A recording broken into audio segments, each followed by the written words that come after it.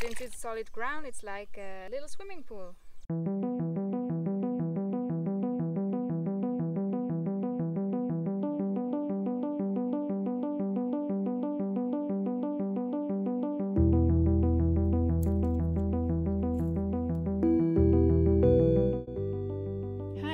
I'm Scarlett and I'm starting a permaculture project here on the east coast of Mallorca.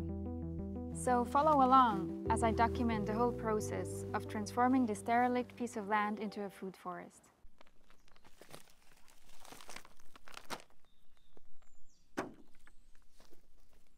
Hi and welcome back. Today we're planting our first tree on the property.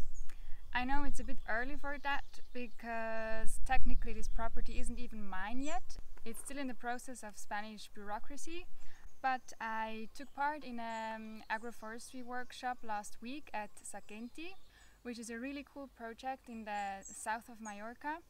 And for helping them to create their food forest, I got a little pomegranate tree as a present. So I'm gonna put this in the ground and hope it will survive, even though I'm not permanently living on Mallorca right now.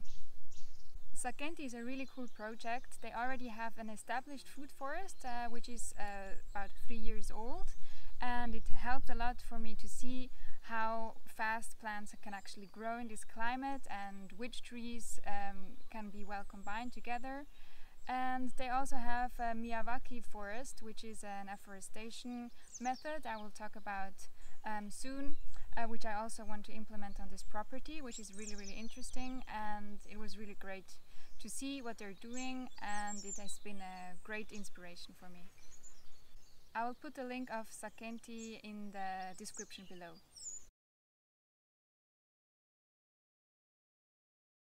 I haven't figured out exactly where I'm gonna plant what at this stage of the project, because I'm still developing the whole permaculture design for the plot.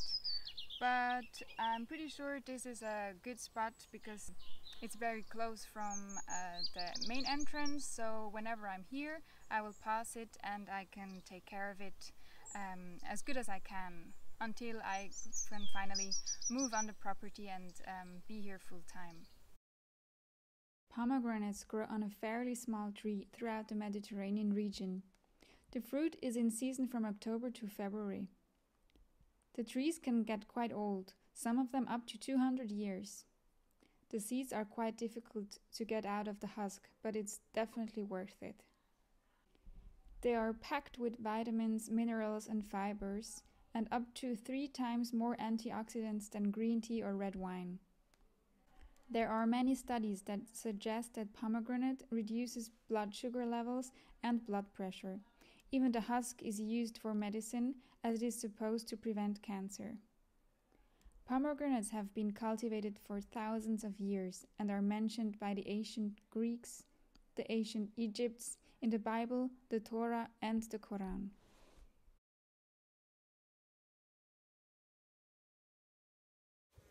So to plant this little tree, I bought some tools. I bought my first shovel, I have gloves, a little bit of fertile soil, because as you can see there is not much growing on here at the moment, and so I thought it might help for sure if this little tree gets a little kickstarter to get going, and of course some water.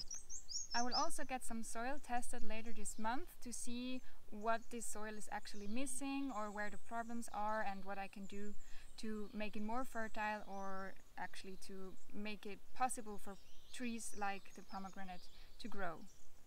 But that's for another video.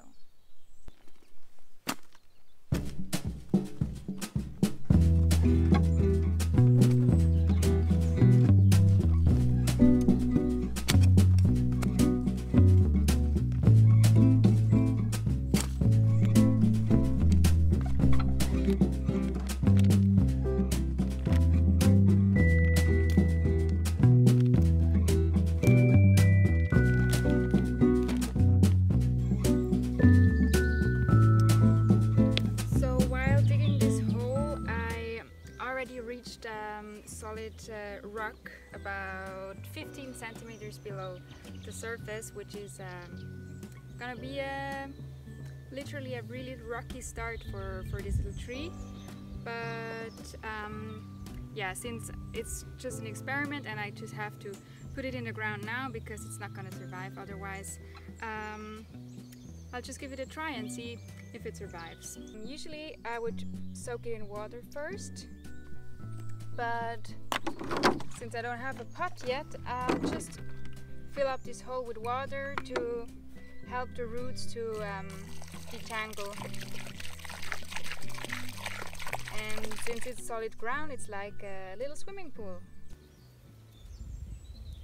Then it's always best to tickle the roots a little bit so the tiny roots can already get into new soil and won't get stuck in the shape they have been in before. And I'll just fill that hole with fresh compost mixed with some soil from here.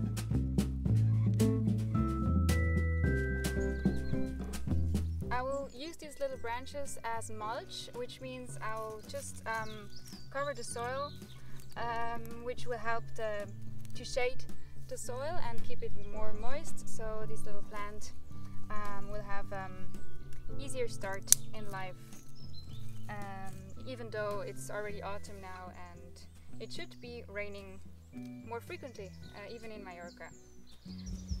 And then I'll try to create a little basin around the tree, because we're on a slight slope. I will make a little rock wall below the tree, so whenever it rains and the water that comes from uphill will collect in this basin and sink in, and so the tree has a better chance of surviving in this early stage.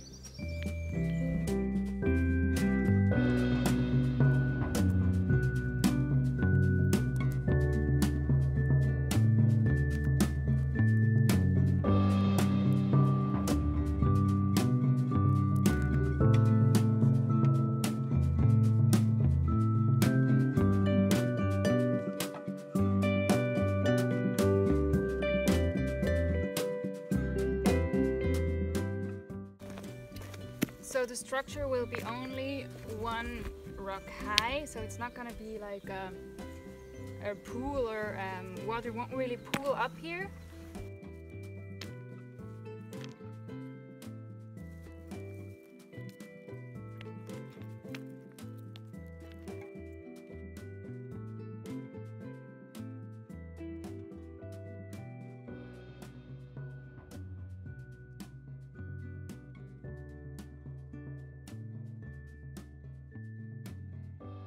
When the water flows down, it just has a little barrier, and not just water will stop and slow down for a second and have time to sink in, but also organic matter will start to accumulate where the rocks are, and that will long term will be able to be used by the plant as fertilizer.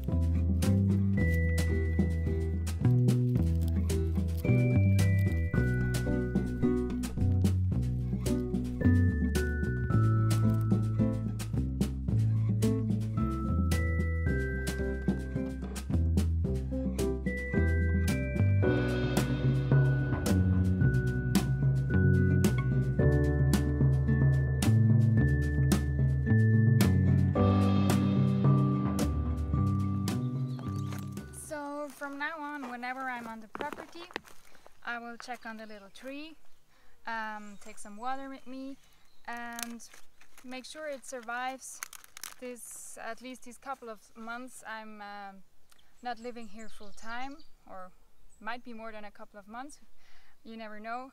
And yeah, let's hope it will grow, and maybe one day it will produce some very nice fruits for all of us. And if it struggles here in this place, or as soon as I know more about the soil, I can still transplant it and put it somewhere else where it feels more comfortable.